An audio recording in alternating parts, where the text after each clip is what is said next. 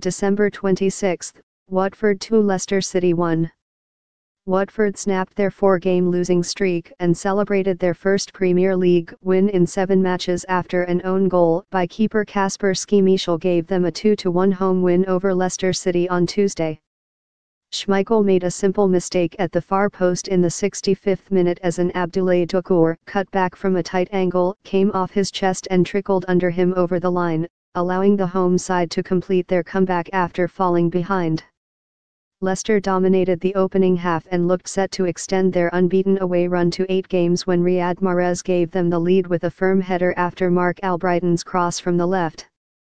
But Watford equalised against the run of play on the stroke of half-time as Mali defender Mola Wag bundled in his first Premier League goal from close range before Tom Cleverley's in-swinging free kick led to the home team's winner.